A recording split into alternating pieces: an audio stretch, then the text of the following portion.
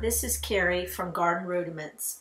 I've been decorating my porch, my yard, and now my mailbox, and this is going to be a short tutorial for a swag, a Christmas swag to go on the mailbox.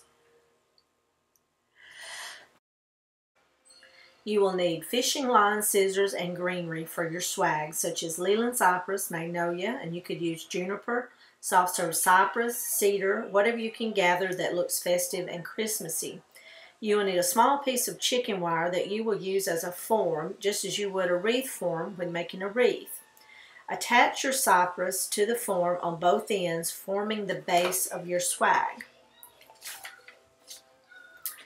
This will drape over the top of the brick mailbox that I have. While waiting on my neighbor Diane to arrive, I went ahead and made a bow using wire, ribbon, and florist wire, and we attached it to the form before applying other greenery.